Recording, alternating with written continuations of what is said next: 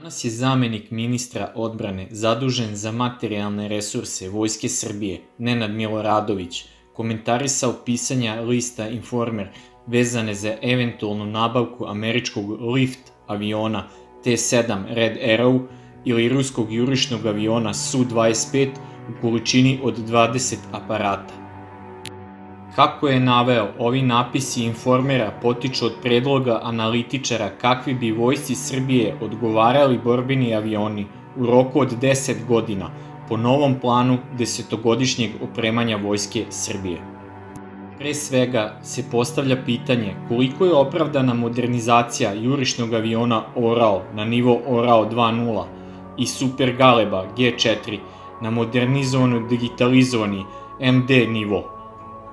Modernizovani Orlovi i G4 bi služili do 2040. godine i duže, pa se opravdano postavlja pitanje njihove modernizacije jer srpska vojska ni logistički ni materijalno ne može da izdrži održavanje dva tipa jurišnih aparata i dva tipa školsko-borbenih aviona u svom arsenalu.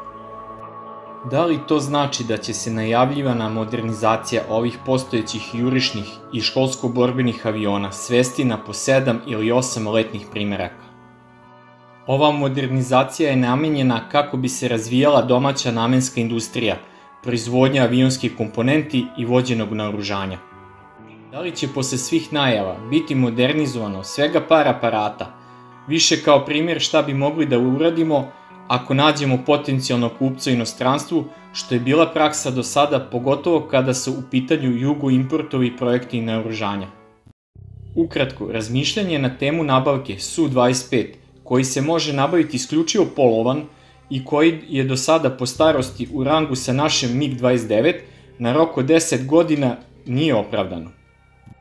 To je odličan bombarder u rangu američkog jurišnog aviona A-10, i oni danas predstavljaju dva najbolja jurišnika u svetu.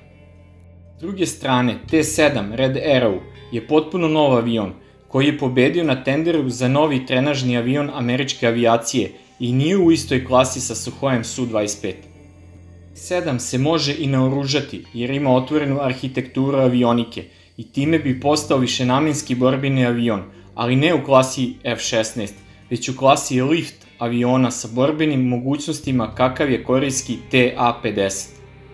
Ovakav avion bi zbog manjih troškova održavanja mogao da za 10 godina zameni naše MiG-29, iako nije ista klasa borbenih aviona u pitanju, jer je MiG-29 punokrvni višenamenski borbeni avion, a T7 je to sve u manjem pakovanju, pošto ima manji borbeni radijus delovanja, manju nosivost ubojnih sredstava i avioniku skromnijih sposobnosti.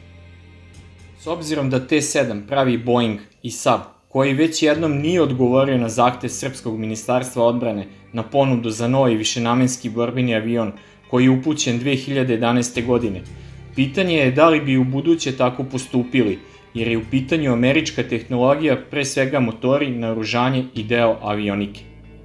Ako su otoplili politički odnosi sa američkom administracijom, možda ovaj put nam i prodaju deo osetljive američke tehnologije.